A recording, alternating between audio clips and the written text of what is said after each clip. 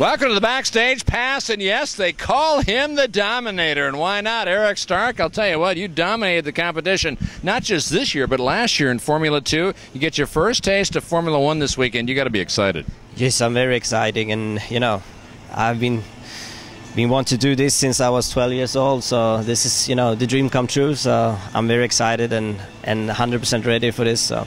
Yeah, and as a Swedish driver, you're driving with Jonas Andersson, I know, one of your early idols, and it's nice to be racing for a team in Sweden being Swedish.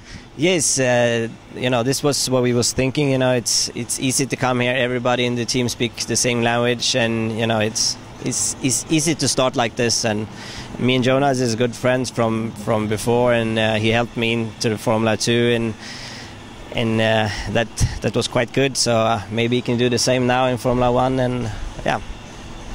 Yeah, I'll tell you one thing, though, for you, you picked a tough weekend to come. We got 4 ex-world champions in the same race. It's going to be tough to fight to get to the top 5. What are your plans?